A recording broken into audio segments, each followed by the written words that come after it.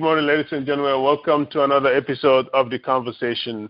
We're back again, and like we always do, this is just another simple platform where we invite Gambians to come and, introduce themselves so that the people that are in the struggle and the Gambian people can get to know these people that are fighting to restore democracy in our country, where they stand on national issues, and hopefully speak to the opposition that are fighting with us, and even the government, to understand what the Gambian people have come to expect of them of late.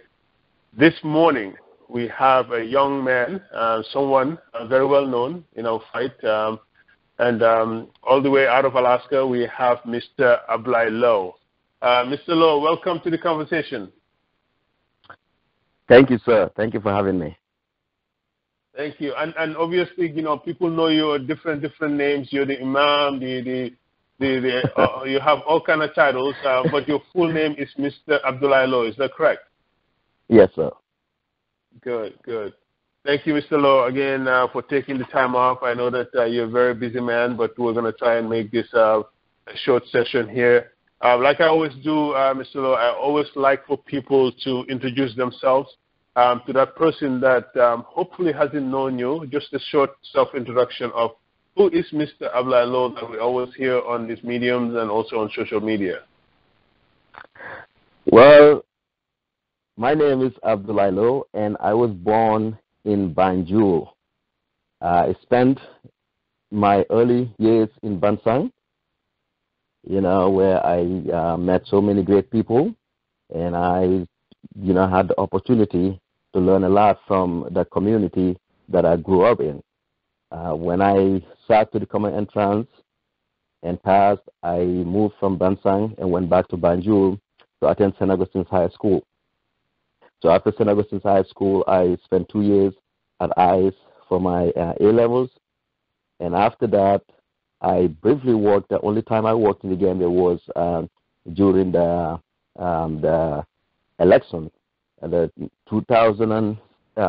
96 election and the referendum. Those were the only times that I actually worked in the Gambia. So I moved to the United States in 2000, and I have been living in Alaska since then. In Alaska, I've been involved in the community as a social organizer, community organizer. I was the second president of the Senegambian Association in Alaska. And I'm a family man. I'm married with 4 children. I currently work for the state of Alaska as a psychiatric nurse. So, and I work, my second job that I enjoy doing is I'm a counselor for adolescents, delinquent adolescents, which is really an interesting job. So that's about it. That's about it. Great. That's a really good. Obviously, I know that the Bansang background I was very interested in. I saw that you had flown to New York during the Bansang fundraiser. And so, you were born in Banjul and then you went to Bansang. Were your parents in postings there, or are you one of those kids that was too strong-headed for Banjul? They had to send you to the province? Well, yeah. Well, my dad died when I was 3 years old. So I started really being, just really stubborn and doing crazy stuff. So my mom determined that it would be a great thing for me to just go to Bansang and spend time with my grandma, who was living there at the time. So I went over there. It was just maybe for a few years, but then I went in there, settled down, and Bansang became my new home. So I was used to, I was in love with the environment, with the community. Back then, we have a close-knit community where everybody just knows everybody. Everybody's kind of related.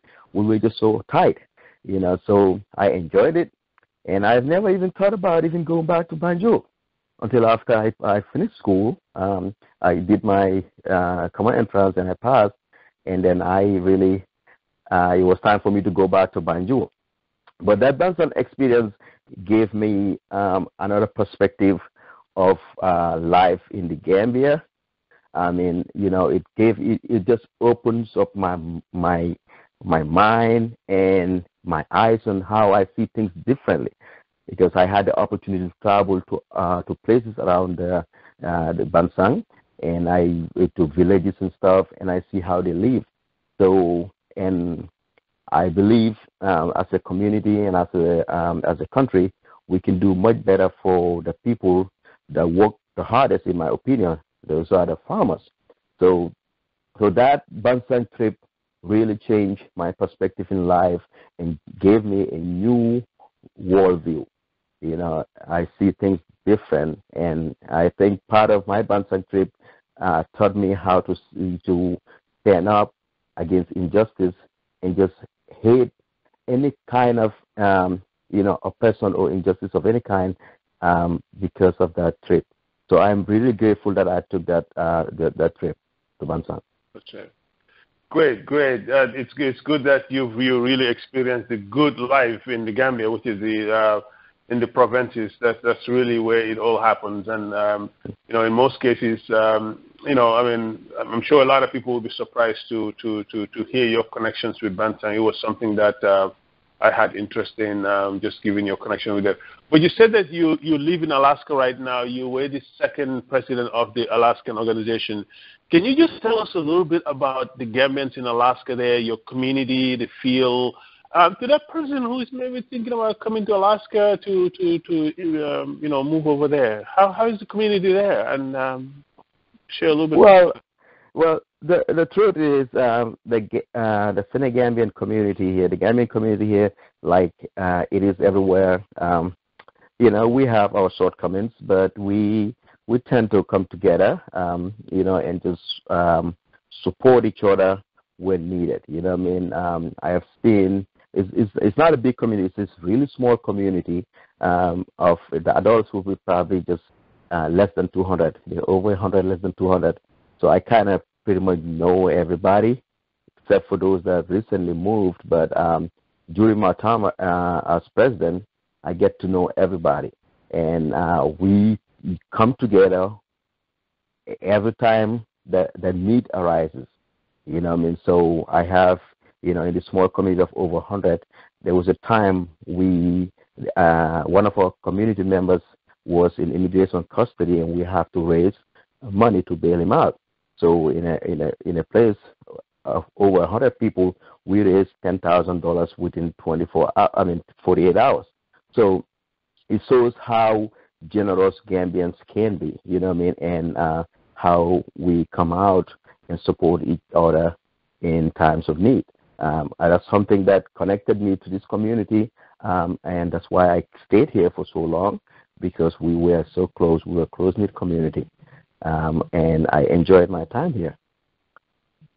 Good. So if you are there and you were thinking about coming to Alaska, you are welcome. It's a great, great place to be. The economy is good. People help each other out, and there are many opportunities that you can take advantage of. Thank you, Mr. Lowe. I am confident you will not find anybody from Basse living in Alaska. It's a little too cold for us over there. Batavians like that hot sun. I'm sure some of which you've experienced in Bansang. Obviously, Bansang is also one of those places that heats up quite a bit.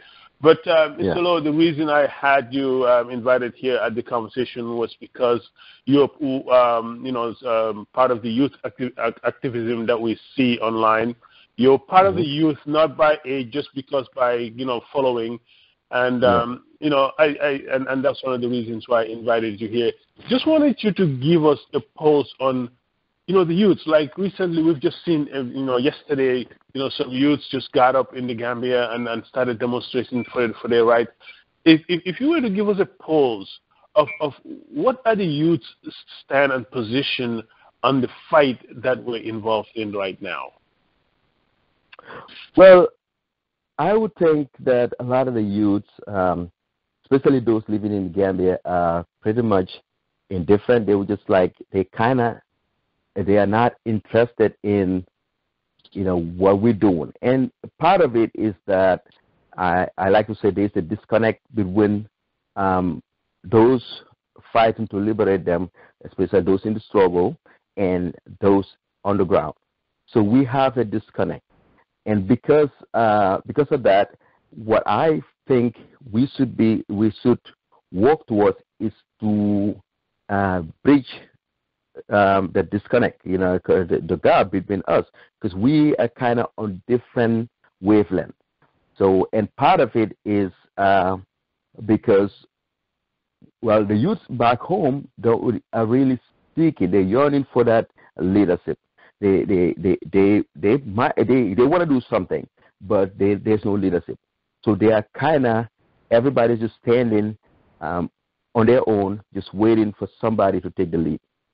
And for us, I think the message we are sending sometimes is not as effective as it should be.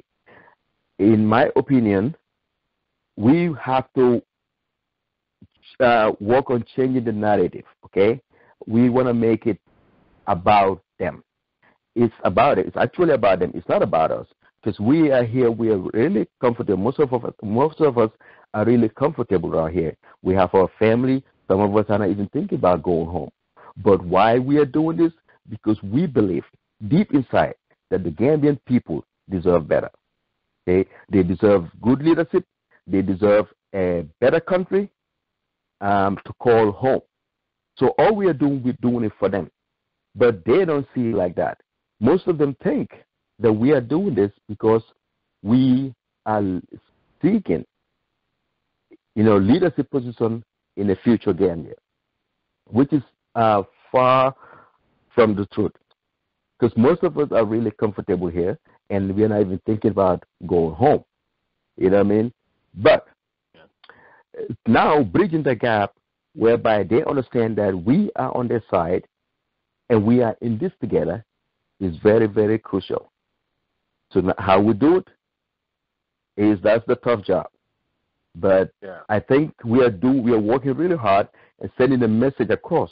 And even though, excuse me, they don't usually acknowledge it, but the message is getting into them. It's going across. Every now and then I get inboxes from youths telling us that, they understand everything we're saying and they're with us. But the only problem with them over there is that they are all waiting for that leader, somebody who will stand in front of them. And yesterday, the events of yesterday is very, very. I welcomed it. I welcome it a lot because we are seeing we've seen things done in a different way. We are seeing defiance, and without that kind of defiance, nothing's going to happen. Now, Mr. Lowe, given that we've seen this defiance there that happened yesterday, what do you think needs to be done to continue to empower them and also continue to agitate that activism that we've seen there? What do you think in your position should be the way forward right now, given what happened yesterday and what's happening today, to really get the ball rolling? Because we know Yaya is out of the country. The last thing you want is for this guy to come back into the country, because once he comes back, we know exactly what's going to happen. What do you think is the way forward moving on right now? Well, my thing is, what I think we should be doing is to just keep sending the message, and we expect that people on the ground will stand up for these guys because they were standing up for something that is going to benefit all Gambians. Okay, we all know that we need electoral reforms. They took the risk and went out there, put themselves in a vulnerable position. We all know what could have happened. Okay, so if we stay home, if we stay home and just watch them go through this, who knows what's happening there right now, while they're in custody, what they are doing to them, we don't know. So if we just sit at home and let them go through their ordeal, and then when they come out, you think they will do anything else like that? No, I doubt it. So we need to show our support to them. Right now, we need to send this message across the board that we are with them. We support them because no matter what, they are Gambians and they have the right to go out on the streets and protest any law that is unlawful. in that country. It's their right to peacefully assemble and protest against illegal laws. So that's their right. Should be just to continue to show them that what they're doing is the right thing. It's not more like continue just to create that conversation so that they can understand that the people are with them. Yeah. So we have to show our support. We have to strongly show them that we are with them in every way possible. We are with them. Our prayers are with them. Our support, and in financially and everything, we have to show our support, our unyielding support. And once we do that, we have to be careful though how we go out there and send a message, because we need to understand that we cannot liberate Gambians unless they are ready. Because but then to get them ready, we have to be engaged in a lot of education, enlightenment, empowerment, and dialogue. We have to be in dialogue with the youth in the Gambia. And if you think that they are not following what we do, you are mistaken. They know what we do. They know our stance. They know that we are fighting for them, and they know what is right. They know that the government of Yahya Jammeh has failed all Gambians, and he needs to go. So now when we send this message, we need to be careful not to chastise them, because I have seen posts whereby people, calling them like it's not forced for them to be on the street. No. But our message should be simple but coherent. We need to tell them that, you know what, it's your country, okay? Instead of taking the risk, going through the back way to Europe, you can go over there and stand up for your rights and kick Yahya Jammeh out, basically. Go out there and do whatever it takes to get rid of Yahya Jammeh, because he is our problem. You know what I mean? Yes. Now, you touched on something a little bit that I just wanted to get back to, Mr. Lowe. You touched on the fact that the people on the ground with this notion that those in the diaspora are only in this fight, or most are in this fight to go back and get their positions back home. Obviously, that creates that little, conflict of interest that we continue to hear on the airwaves. How do you think we can diffuse that? Because just because I'm in a fight, you're in a fight, how can I diffuse for somebody to think that, listen, I am not in this for personal gain, because we're very comfortable here, like you're saying. And the fact remains that many of us that are here right now, even if there is change, will not be moving back to the Gambia, because we have our kids here, we have our families here. How do we carry on that conversation for them to understand that this is all about you? Even after saying this is about you, what other things can we do to show the youths that you're in touch with to understand this? Well, that's kind of where the disconnect happens, and I think it's going to depend on the message. How we portray the message or how we send the message to them is very, very important. Okay. For instance, excuse me. For me, my case is when I talk to them, they know that I have children in the Gambia who are American citizens. They can come back anytime they want. You know what I mean? I have a mom in the Gambia who can come here and visit anytime she wants. You know what I mean? So I can live anywhere I want. I can go to Gambia when change happens. And the thing about it is that my fight for Gambia is not to send a message to make them understand that this is not about me. For me, there are people who fought for me. Where I'm living here in America, there are people who sacrifice their lives so that I can live and enjoy the freedom of this country that this country offers. So Gambians, too, have to fight for themselves. Now, we are not there right now, okay? We are here. All we can do is to educate them, to engage them, and make them realize that they are the ones that are responsible. right now. It's their responsibility because they are the ones on the ground. We got out, okay? But for them, they're still stuck in there. And then it's their choice, not us. We cannot make them do anything. It's their choice to end this, the poor governance that Yaya Jammeh is doing, the injustice that's going on in the Gambia. They can choose to stop it, or they can live through it and just go through this kind of injustice for however long they want to keep doing it. So if we want to make it about them, it's their decision whenever they're ready, okay? But we cannot be standing here and, asking them, go out on the streets or whatever. Yes, some people are doing it. Maybe it's effective. Maybe it's going to keep. But I would see anybody who said, I am here because somebody told me to be here. They will say, I am here because I want to be here. You know what I mean? So we want to make it their choice. We don't want to make it sound like we are pushing them to go out on the streets. Okay? We want to tell, hey, it's your country. Right now, we are not there. Some of us here are very comfortable. The American citizens, they don't even need to come back to the Gambia. But this is your Gambia and your country to change. Very, very, very good point. To make sure that the message is clear that this is more about you guys that are there in that situation, because we've got our freedom over here. Now, Mr. Lowe, you've got a group of youths in front of you. Educate them the need for them to come out there and talk and let their voices heard. They're all ears.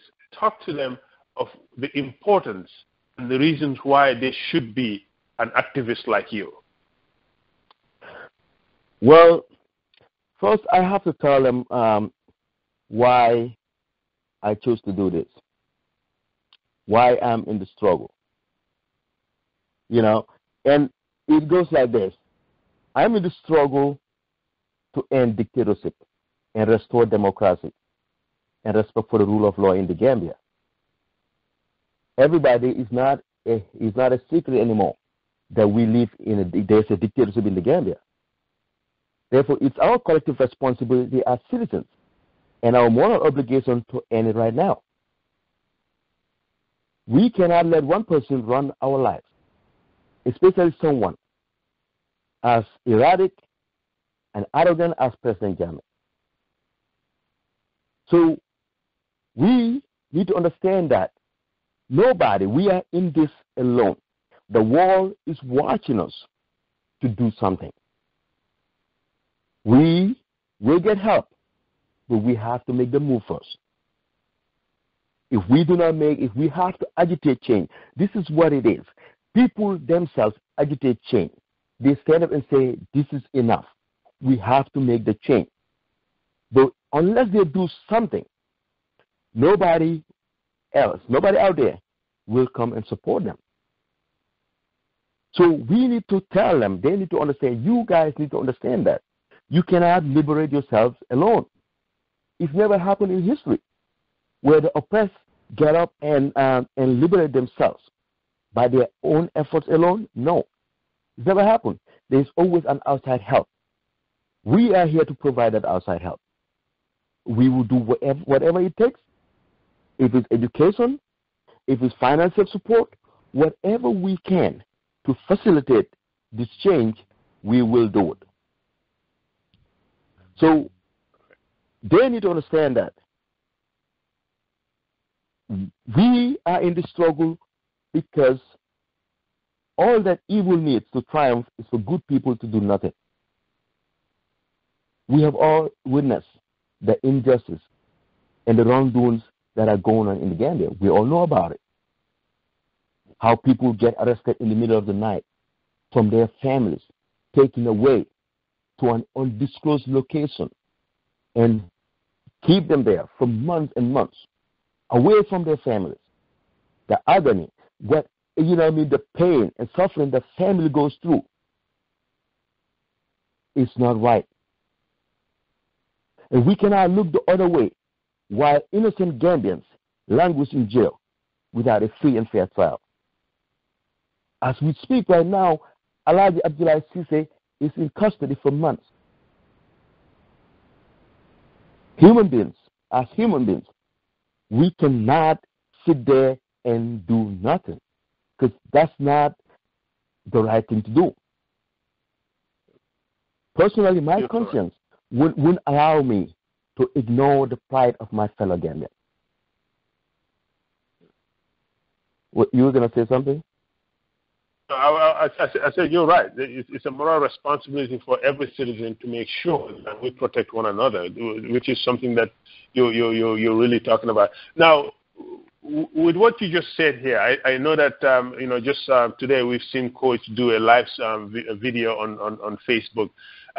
Is that working for you? Is that a way that you're looking at reaching out to the people? I know you've done a lot of videos that are very popular on Facebook. It seems like you are able to reach to a lot of people. Are you doing this to reach? And what advice do you have for the other activists that are in the struggle to do the type of videos that you're doing? Well, yes, I am doing it to reach out to Gambians. To connect with them. Excuse me. The reality is,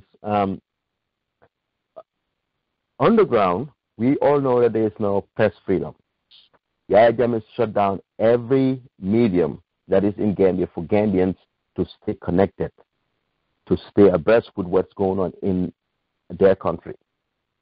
But then we have other outlets, other means like Facebook. So why don't we take advantage of it? You see, I go to Facebook, I do not even see all the negative stuff that is going on Facebook. I don't see it because I do not go on my news feed. No, I follow certain people. Everything they post, I get notification, and I go and read because I know that there's always benefit in whatever they do. So Facebook can be used as a medium to reach out to Gambians, to connect with them, to deliver a message. See, and this is, the 21st century. And there are so many different ways that we can send a message across. And doing a video is very, very effective. I tell you what, from my experience, I know that a lot of Gambians don't like to read. You know what I mean? They read they skim through it. They read, but they just skim through it. Sometimes they miss the main point, the moral of the story. But if you make a video, a lot of people will take the time. Sometimes maybe they're just looking for something to do, and they just click on it. And if it's interesting, they will stay and listen. So yes, these videos is a ways of reaching out to people that don't like to read, like myself. You know what I mean? And that's why I do it, and to reach out to more people. That's true. Now, you did mention that obviously Gambians don't like to read, which is part of the reasons why you decide to do these videos. And I have to agree with you. It is clearly working, and because people do listen to these things, and the more, because all these demonstrations that we're seeing is a product of all this conversation that we carry on and continue to educate our people, because we know that they're more in a bubble over there.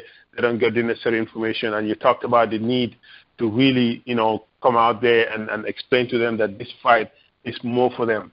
Now, as a youth, what other than just social media, are you a part of a group that is working to help free our nation? Are you part of any group, or are you just doing this, by yourself, just to see? Because I'm just trying to understand how and why this fight is taking for so long. Is it because we're not doing it in groups, or is it because we're doing it individually? Exactly. That is why. The reason why we are not getting where we want to get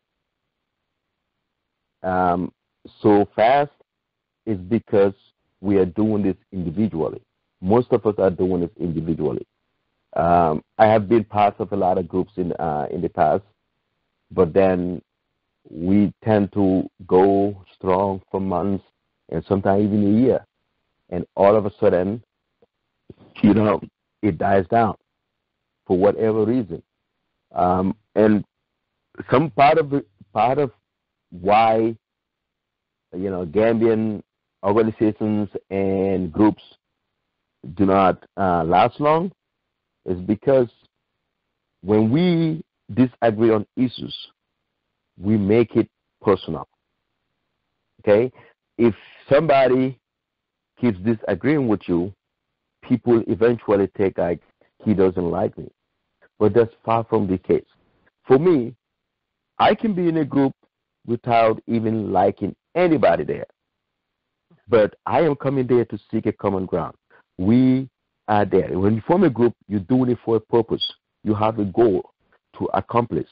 So once you create that, once you decide that this is what you want to accomplish, everybody should be doing whatever they can to help the group or the team accomplish their goal. So our personal stuff, we should put on the side. Our personal differences, we put on the side. But that is really hard for Gambians. I do not understand why. People, when they're dissatisfied with whatever is going on, they end up going and boycotting the group. No matter how sacred the goal of the group or the organization is, when they are dissatisfied, when they're mad or angry, they leave and they take people with them. You know what I mean? Or they try to, break the group, which is really, really sad. Now, Mr. Lowe, looking at the flip side, could it be that maybe we're really not just, angry or selfish people that are hard to work with, that we probably just don't have any experience in this type of fight, because the Gambian man the Gambian person is just a very humble individual. Could all this could the length of this fight be connected to the fact that maybe it's not because we disagree too much, but because we just don't have the experience, and now that we're getting a little bit more experience, we're actually doing a lot better, and Yaya seem to be cornered. Could it be related to that? Because sometimes I fear that this whole we're so negative, we don't get along, obviously it's there, but could you think the inexperience also have something to do with it? Because looking at yourself, you would agree, I'm sure you have gotten better at this fight and in streaming your message. Well, I tell you what though, if it's because we are inexperienced, then how come we still are fighting or working so hard to form a coalition?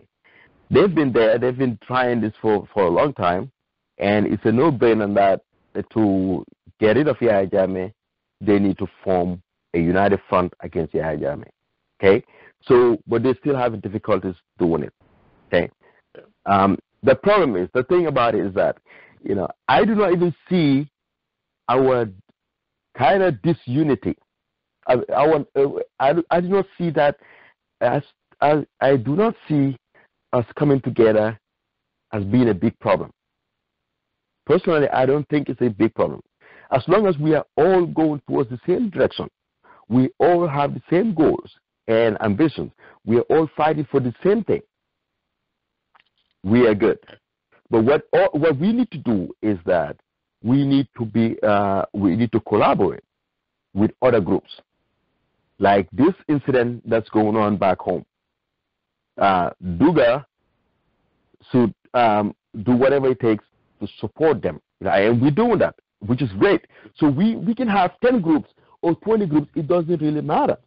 As long as when one group is touched, we know that this is about our fight against injustice. Everybody comes together and give them a hand and support them. That's how it was here in the 60s when they were fighting for civil rights. There were so many groups. Mm-hmm. But when there is a protest, they come out and support. They come out and support and join forces and make because unity is strength, and the more you all of them, the more dole. You know what I mean? When you have more people come together, stand together, it's so hard to break them. They're going to overwhelm the security forces. if they come out in their numbers. Definitely. I think the number issue and obviously the unity, the single voice and the single message is part of a problem. But Mr. Lowe, if you look at all these problems that we've discussed, how to bring the youths together, how to streamline our message, how to bridge that gap with the folks back home, it's all about some of the issues that are really, that Yahya Jammeh has really taken up on. And one of which I wanted to talk about right now is the religious issue. The Islamic State of the Gambia. You're a young guy. People know you. You're very outgoing, very social, but also you're very connected to your religion, and you've got the title of the Imam. As a youth, as someone who is socially aware, what is your take on this, and how talk to that youth and let them know how dangerous turning our nation into an Islamic state is? And do you agree with it, first of all? I mean, obviously, you're all connected religious-wise. Is this something that you agree with? Do you think it's good for the Gambia, or do you think it's against the Constitution and it should not be implemented? I disagree with it 100%. I do not think the Gambia should be an Islamic state for various reasons. Okay?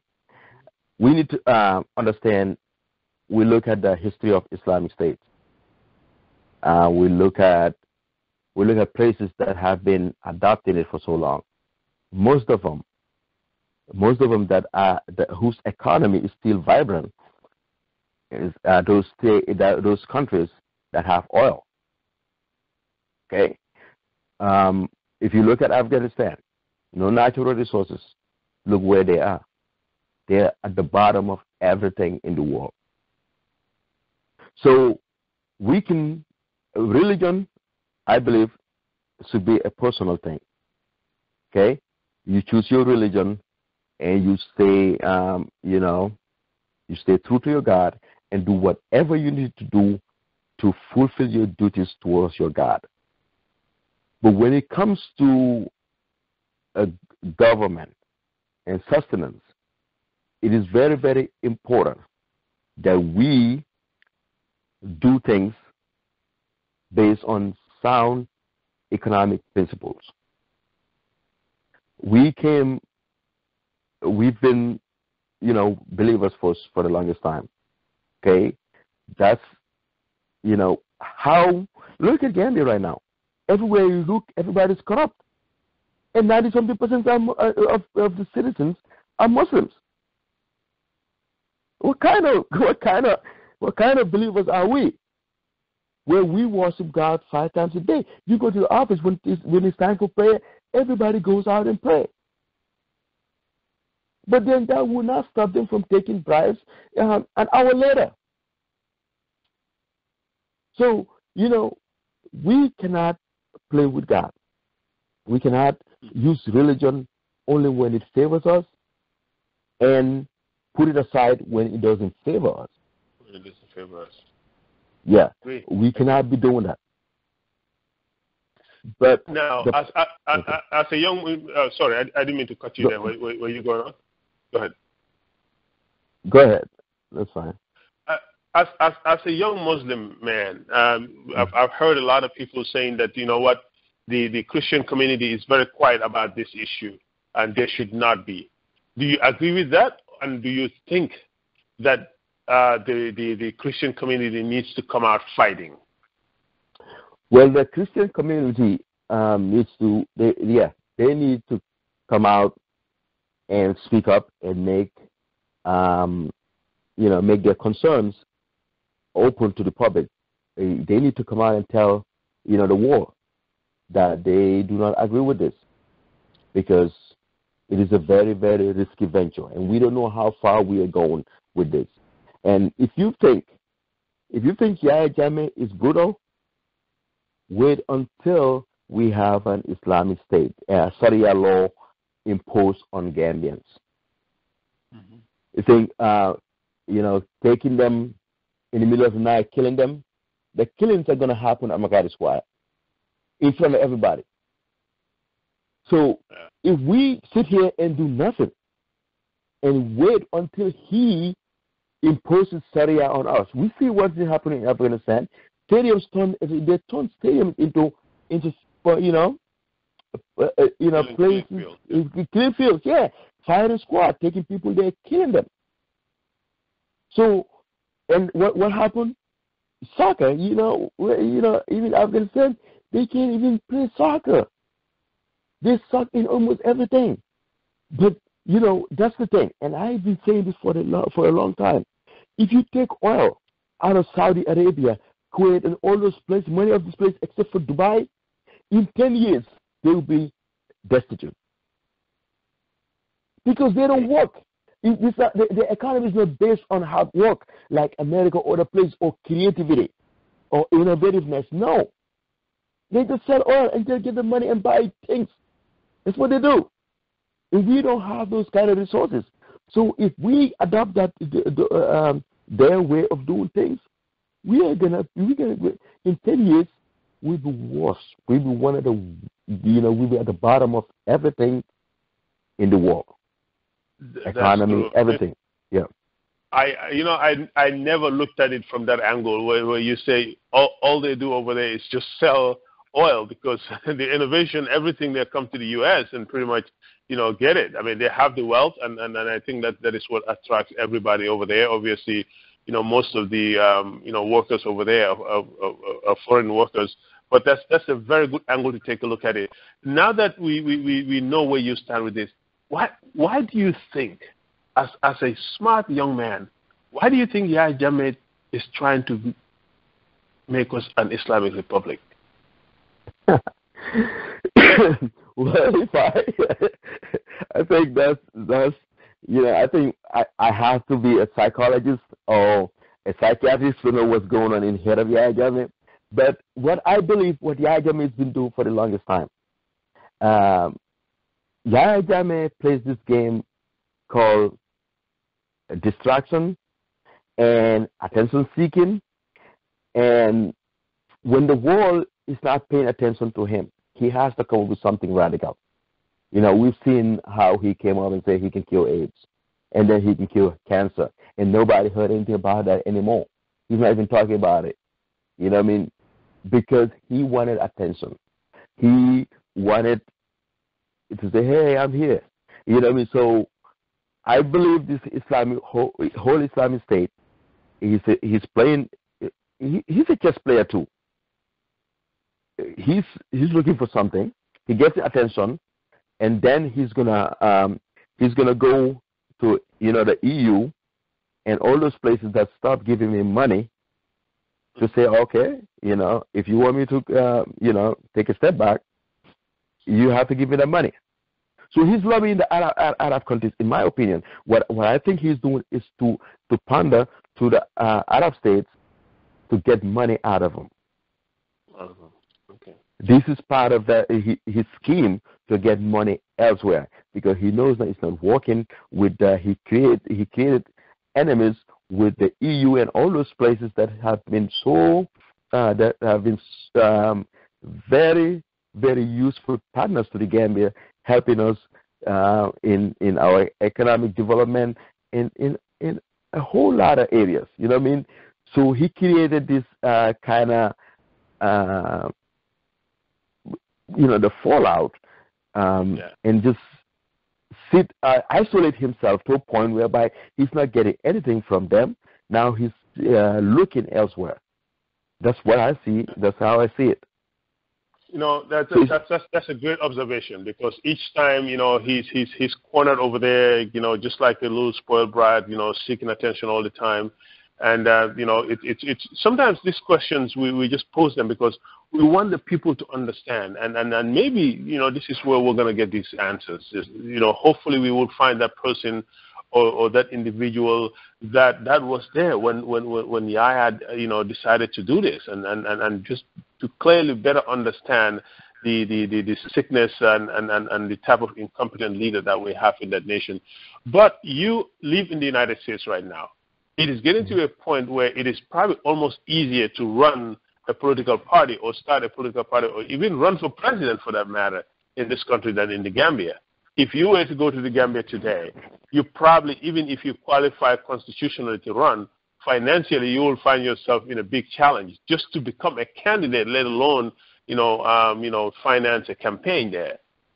The election reforms, what is your position on that? And what do you have to tell the people? Because there's a lot of, noise out there, to fight against these election reforms. I just want you, to that youth base that you talk to and to the Gambian people, to share your position with us about these election reforms. Well, the reality is, Yahya Jammeh, when he, created those laws, those unjust laws, what he's essentially telling people or Gambians is that if you are poor, you can't be president in this country. And which, in my opinion, is against democratic ideals, because we have this as a president. You have to send a message to every Gambian, even the child, a 5-year-old, who's aspiring to be president. You can look at him in the eye and say, if you work hard, play by the rules, you can be anybody you want in this country. You can be anything, even the president of this country. But now, if you change those laws and, ask people to pay $1 million to register their candidacy, wow. That is telling everybody that in order to be president in this country, you have to be rich. You have to have money, or you have to have really wealthy sponsors. And what that is creating is going to be a breeding ground for corruption.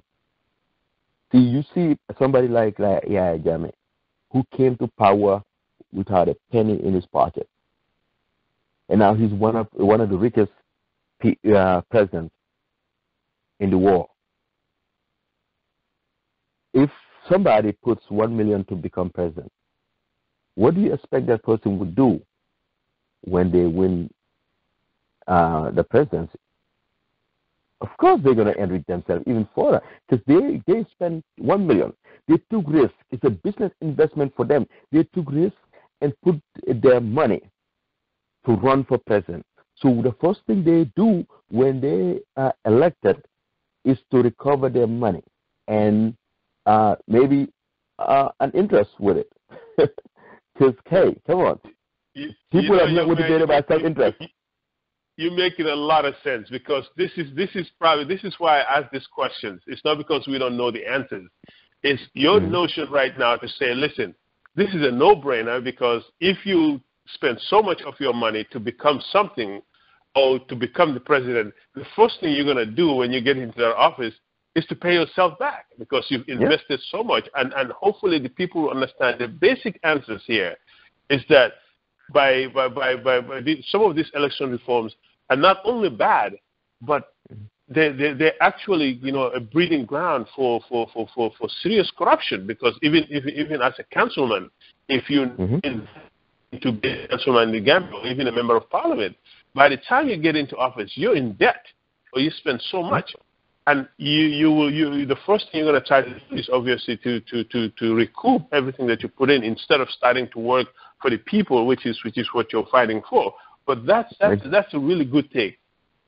Yeah, exactly. Yeah. Because you are going to enrich yourself. And if a country like America is the country, the American president is the most powerful person in the world. If it costs zero, if it's going to cost you personally $0 to become president, you can go and run and declare candidacy, and then start fundraising. You can go all the way to becoming the president of the United States without spending a dime from your pocket. If you can do that, why can't you do it in a country like Gambia? Why can't you go from nothing and become president? We cannot discriminate. We cannot discriminate, in any way. Because if you start discriminating based on who has money to become president, we have an issue. We have a problem. You are making the poor, you are just putting them in a corner whereby they will never get out of poverty. Mm-hmm. Yeah. Well, I mean, if looking at the U.S., if Obama were in the Gambia, he would not be president. And if Yahya Jammeh just needs to remember where he was before he became president, before he started, obviously, having access to our finances. If these laws were in place, he would not, as a citizen, be able to qualify because people knew that he was born poor, he was a poor individual, had nothing in his pocket. For him to come to that position just goes to show you the level of corruption. But Mr. Palai, thank you so much for coming to the conversation. Ladies and gentlemen, once again, we're listening to Mr. Abdoulie Lowe here out of Alaska, a fine young man in the struggle, very connected with the youth. What we're trying to do here, again, is to bring young Gambians to hopefully talk to one another, get to understand each other a lot better so that when we find ourselves at that table where we're making decisions, the process will be a lot easier, because if we don't start the conversation right now, it will be very, very hard to start it later on. Just like we have seen with our political leaders right now on the ground, they're having a very, very hard time coming together and formulating a plan that will hopefully, flush the dictatorship out of power. Palai, the biggest concern and questions that many of us have, how we have political parties that are oppressed, that knows that individually they can never be elected into office as long as Yahya is there as individual parties. What is stopping from these leaders from coming together with everything else that they know to fight Yahya Jammeh as a unit group? In your take, you've done a little bit of psychology, that's part of your work. Help us understand. Well, see, that's $1 million question. Okay, well, I think they are still in a position whereby they believe individually that they can, since Yahya Jammeh is so infamous now, his popularity is really low at this point. They think, especially the UDP, who we all know they are the biggest opposition party in the Gambia. They believe that they can beat Yahya Jammeh if there are electoral reforms. But my thing is, I keep telling them this: why would you sit there and think that Yahya Jammeh is going to accept electoral reforms, knowing that he's not, his popularity has gone below 50%? Knowing that if he changes the law and accept their electoral reforms, he has to win at least 50% of the votes. He has to win the majority votes and at least 50% of the votes to avoid second round. So what they are really banking on is that if these electoral reforms are approved by IEC, then they can go to first round of voting with Yahya Jammeh. And if he wins, as long as he doesn't win over 50% of the votes, then we can have second round of voting. During the second round, they can come together, join, form a coalition, and then go against him the second time and beat him, like they did in Senegal. But my thing is, I know for a fact that Yahya Jammeh is not going to accept those electoral reforms. He's not going to accept it. Because Yahya is not, we think that he's not very smart, but Yahya knows exactly what he's doing. These reforms that he did last year, those laws, is geared towards discouraging the opposition, whereby they would boycott elections. And on election day, his people are just going to go over there and vote in their record numbers and give them an easy victory. And he's going to be there. And what are we going to do next?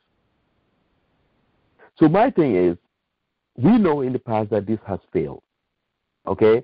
We cannot beat Yahya Jammeh. The best election that the UDP did was in '96. That was their best year. Okay? The youths are not voting. Mm-hmm. And we know that the youths are not connecting with these leaders that we have right now. Except maybe if any party right now has, I look at the videos, I see the pictures, and I see a lot of women and older people in these opposition rallies. Most of the youths are not interested. So how do we get the youth involved again? That's what we need to focus on. But they know that individually they cannot beat Yahya Jammeh. That's a fact. So they are banking on electoral reforms. I have a feeling that they will come together and unite. That they will do. Because they know better. Come on. They know better. But they are going to wait for those reforms, which would never happen. If it was up to me, we'll come together right now, form a united party, and start campaigning right now. Go around the country and tell the whole world that we are united for change. We are ready to change the Gambia, to change the government. And once we send that kind of message, and then we get the youths involved, somehow we got to find a way to get them involved. And once they are involved, it's over. It's done deal. Mr. Lowe, we know that we're fighting for electoral reforms, and part of it is obviously the majority, where you have to get 50+1 in order to be the elected one. Do you think, if electoral reforms is done, do you think that this party single-handedly can still give Yahya? Don't you think Yahya can still manage to pull at least 55% of the votes, given that he has all the machinery in his possession, he has all the money in his possession, because money wins elections? Oh, absolutely. I have no confidence in us going to elections individually, like all the opposition in this area, everybody in their own corner. I do not have a single, even 1% confidence that we can beat Jammeh. As unpopular as he is still gonna get. He's still gonna get. I mean, if there are reforms, with the voter apathy that was going on, the youth not voting, they're not interested, they are disengaged with what's going on in the country, and a lot of people just believing that, hey, it's just a waste of time because we cannot beat him individually. So we are just wasting our time. But if we go there individually, what's going to happen is that other parties are going to take a few percentage votes from the UDP, and eventually they're just going to split the opposition vote. They're not going to beat him. But if we come together and just form one party and send one coherent message to the people around the country that all we're doing is to change, we are doing this for change, we have a better chance. We have a better chance at beating Yahya Jammeh when we are united. But when we divide those opposition votes, we cannot beat him. And even if we beat him by one vote, we cannot get over 50% of the vote. We cannot. I doubt it. He got enormous resources. Yeah. How can you beat that guy? I mean, money wins elections. He has this. I think even with the electoral reforms, I don't know if you want to give him the legend of going to elections with him and giving him even an opportunity to beat you at the polls. But speaking of elections and electoral reforms, we have a new IEC boss in town. What is your take on that? What is your take on this whole new assistant becoming IEC boss? Do you see this guy really taking that to task to even engage with electoral reforms? Well, the new IEC boss has been there. He's just a product of the system. He's a member of the status quo. Nothing's going to change. I don't see anything changing. I don't see him standing up against Yahya Jammeh or doing the right thing because he's been there for for a while, and he knows how it is done. And you think Yaya Jammeh is it's stupid? No, he handpicked him, knowing that this guy can be manipulated, and this is somebody that he can take advantage of. You know what I mean? Yaya Jammeh is not crazy. Yaya Jammeh doesn't want to leave the presidency. He's not looking for a way out. You know what I mean? So he's going to put somebody there that's just going to continue doing things. He's going to do business as usual. He's just going to do things the way they used to do the IEC. And that is, everything is in favor of Jammeh, because Jammeh has the power to fire him anytime he wants. Mm-hmm. So how are you going to stand up against somebody who can fire you anytime he wants? You can't. Yeah, definitely. And I asked that question because there has been a serious debate online. People saying, you know what, he's now the new boss. He was not the boss before. We should give him an opportunity to really see what he's made of. But once you give him an opportunity, obviously he makes blunders. Then we're back to square one again. And just having to go through his record and see that this guy has never challenged his boss or has never come out and say anything contradictory to, the way the IEC was being run before. But Mr. Lowe, once again, like I said, I know that you're a very busy man. I try not to, take too much of your time. Thank you so much for coming to the conversation with us here. I always like to do this. I like to give people the opportunity. And I'm going to give you two opportunities. The first one, as a young Gambian who has been in this struggle for 21 years, you're very well settled in the United States. You can stay here forever, and chances are you're not going back home because your family's here, your kids are here. Even if you go back home, it's probably going to be a temporal situation because this is where your kids are. This is where we're going to be. That's just the fact that many of us are having a very hard time to accept. But you still have a lot of interest in the Gambia. Mm-hmm. Talk to that opposition and let them understand why they need to come together. Mr. Abdoulie Lowe just talking to them and telling them, listen, this is what we want you to do. What do you want the opposition to do to help you get to freedom as you want it? Well, the opposition need to understand that why we are in this fight. And this fight we're in is a fight that we chose to do. We could have avoided all this. We could have been going to the Gambia in and out and not say anything like everybody else, okay? But we decided not to do that. Why? Because we know that the Gambian people deserve better. They deserve better leadership. They deserve a government that will represent the people. That government, we deserve a government that is transparent, a government that is accountable to the people, a government that delivers on her promises to the people. As we speak, inflation is off the roof. Unemployment is high. People are struggling, really struggling. There is lack of economic freedom. It's only one person that is controlling enormous resources. He's engaged in all kinds of businesses, which are all against the Constitution of the Republic of the Gambia. I'm not even going to go into the constitutional violations that goes on annually in that country. The people are suffering. Travel the length and breadth of this country and see how people are getting by. They're barely getting by. And not only that, but when they get sick, they go to a hospital without proper equipment, without the medications they need,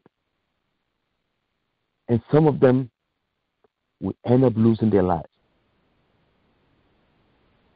While they are going through that, while they're struggling, there is a man out there that spends over $84 million a year to celebrate holidays. He spent over $2 million to celebrate July 22nd. You're doing this when people get sick in the villages and towns. There are no ambulances. They ride a donkey cart to go to the hospital, to ride all the way to Bansang. When their wives are pregnant, they have to ride that to go to the hospital. When we know that the Gambian people deserve more, the opposition needs to understand that this is not about them anymore. This is about the people, the Gambian people, who are suffering every day because we have a president who doesn't care about the welfare of the people. All he cares about is to stay in power a year longer, another 5 years. That's all that matters to him. Everything he's doing it to stay in power. He has no plan to leave power, no plans. He is not even looking forward to what he would do after his presidency. He's not even, working on his legacy. So now, in order to end this, the opposition needs to understand that this is no longer about them. This is about that farmer in Fuladu who's doing everything in his power to contribute his quota to the national development and have a little to raise his family. This is not about the opposition anymore. It's about that woman over there in Bakau who is cultivating all these vegetables and stuff that we eat. And still, when they get sick, they go to a hospital without medicine. And when they retire, they will not even get a Social Security check. So we need a government. We need to change this government and replace it with something that is better. A government that would be governed based on democratic ideals. A government that respects the rule of law and the Gambian constitution. A country where every citizen is given equal opportunity to acquire economic goods. A Gambia where hard work is generously rewarded, and those who excel in every aspect of human endeavor are honored and given what rightfully belongs to them. Not a government that just takes advantage of the people. So this is not about them anymore. It's about the people. They need to get that, and they need to understand this aspect. They need to know that we are at a crossroads, and we need them to make the right decision for the betterment of all Gambians. And I believe they can do it. And I have confidence that they will do whatever it takes to get rid of Yahya Jammeh and replace him with a government that cares about the people. I have that confidence. A sensible government indeed. Thank you so much, Mr. Lowe. That was so well said. This question, I have come to learn that when I ask Gambians this question, they speak from the heart. And you can hear the passion, the desire for these leaders to come together to free us, not only for us to go back home, but for us to be able to say once and for all that our nation is a free nation. We can go over there and practice our civil rights and do whatever we want to do in our own country. You've spoken well to the leaders. The leaders, obviously, are the ones that are going to lead us into the Third Republic. But we know this is a fight for the youths. Because, believe it or not, the leaders are almost done. They're now heading towards retirement. It's all about the youths, the 18-year-olds, the 19, the 20-year-olds, the 25s. Speak to that group of people also and show them that they have more to lose in this fight than the leaders, than those of us in the diaspora, that they also need to come out and get their voices heard because they have to lead this. Well, I don't understand why the youths would go over there and risk their lives by taking the back way to Europe when they know that the problem, the cause of their troubles and their suffering is our inept leadership. See, we can run away from home, but the problems that Gambians are facing is not going to go away. If we all run away, the youth are the future leaders of that country. The future is in our hands. It is okay to leave the country to go pursue higher education with the intention of coming back, or if you can come back, just find a way to contribute your quota to national development, to help the Gambia be the kind of country that we will all be proud of. See, we need to understand that Gambia used to be a great place to live. When we were growing up, we didn't have much, but every family was able to get by. We were looking out for each other.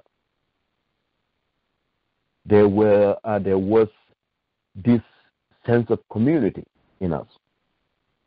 But all that is gone because we have a leader who thrives in creating disunity amongst the population. What he is good at is to create discord between families. We've seen how many families you fire the big brother and hire the younger brother to replace him. You know, all these tactics, creating this distrust between Gambians, whereby people don't trust anybody anymore. We are all strangers to each other. This Gambia we need to change. We need to change to go back to where Gambia was. A Gambia where we all can be proud to call our own. A Gambia that will be respected internationally, whether it is in sports, intellectualism, or diplomacy. You know, a Gambia where we all can raise our hand and say, I am Gambian. But in order for that to happen, something must change. And Yahya Jammeh has been at our president for 22 years, almost 22 years. But we have seen that that country is not prospering. The country is not moving forward. In fact, we are really regressing. If you look at it, you know, look at inflation. Gambia's standing around the world is at the bottom. We've never been this low in our nation's history. And not only that, but he's isolating us from the rest of the world. Even the countries with enormous resources cannot survive isolation. But who's going to suffer though? Not Jammeh, not his family, no, not his wife. The people will suffer. The poor people who are struggling every day to make ends meet. Yahya Jammeh owns a home in Potomac, Maryland. Over $3 million. Yahya Jammeh openly told Gambians that he would never be poor again. But then, everything he does, every decision he makes against, he makes it against the Gambian people, if you look at it. Because if you tell all our daughters, if you tell the EU to go to hell with their over $500 million annual aid, $500 million that comes to the Gambia, you tell them to go to hell with their money. Who's going to suffer?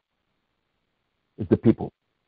And everything that he's been bragging about The roads and everything was built by the money the EU was giving them, which means our roads are going to get worse. They're going to get depleted. Our economy is going to get worse.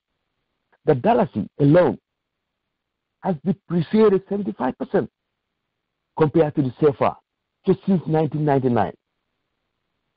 Senegalese CFA used to be like nothing to us, but now it's appreciated in value compared to the dalasi, 75%, 3 times more. We are going down. This country is not going to go up again unless we change the leadership. And we know that. So what are we doing? We're going to sit there for outsiders to come change that? No. It's our country. We have to do it ourselves. We need a country that is going to represent all its citizens, not just a few. Every Gambian should be given the chance to acquire economic goods, acquire wealth, and live free from any kind of injustice or fear. That's the Gambia we seek. A Gambia we all will be proud to call our own. Thank you. Go ahead. Thank you, Mr. Lowe. This is the essence of this conversation. This is the essence of what we're trying to do here. To let the people understand that those of us that are in this fight, we're just not fighting because we find ourselves in the United States of America. We're fighting because we truly believe that our nation is headed in the wrong direction. Like you say, we're at a crossroads of either freedom or tyranny, a crossroads of either a peaceful end for our country or war, a crossroads of having citizens either speak up and fight for freedom or be quiet and live in tyranny. And some of us that chose to speak up, let it be known that we're speaking up because we have for once tasted freedom. And this is this freedom that we want our people to taste, to understand what it is like to live in your country where you can get up, rise up anytime, demonstrate, speak your mind, or even speak against the leadership without having to be tortured, killed, or be thrown into jail. Thank you so much for coming to the conversation. Thank you for the time. I know you're a very busy man, and I know you're not feeling very well right now, but you did make the time to come. This is what it's about. This is what fighting is about. This is what you say when you say dedication to something is about. When you are busy, when you put your family aside and you still find time. And this is how we're going to have to do, to find time between our busy schedules, to come together, create that needed conversation, to hopefully our people will hear the concerns that we have, and hopefully one day we will have a united voice, a united front that will kick the dictatorship out of our nation, and we will get our country back. Thank you so much for coming to the conversation. If you have any closing words, go ahead and do so, but we'll definitely be sure to get you back when you're feeling really well and on any developments, and the conversation is always open. If you have any issues you want to talk about, we will do that. We know that you're on social media all the time.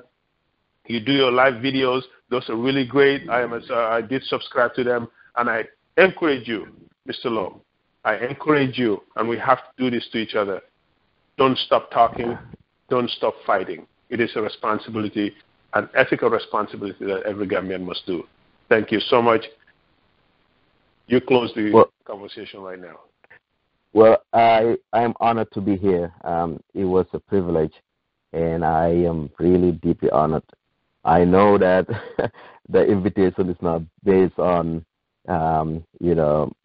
who's the smartest, or because if that's the case, then I won't be here.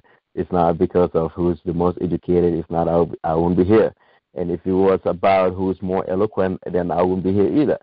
But I know I am here because of you who have confidence in me and invited me, and I am deeply honored. But the last words I'm going to tell the people is to remember one thing. I know a lot of youths which are all, He did this, he did this, he did that. I've always argued that presidents are not only judged by the things they do, but also by their inactions. We measure their achievement for doing, not for doing what they were supposed to do, but mostly for their failure to do the things that they were supposed to do, but they failed to do.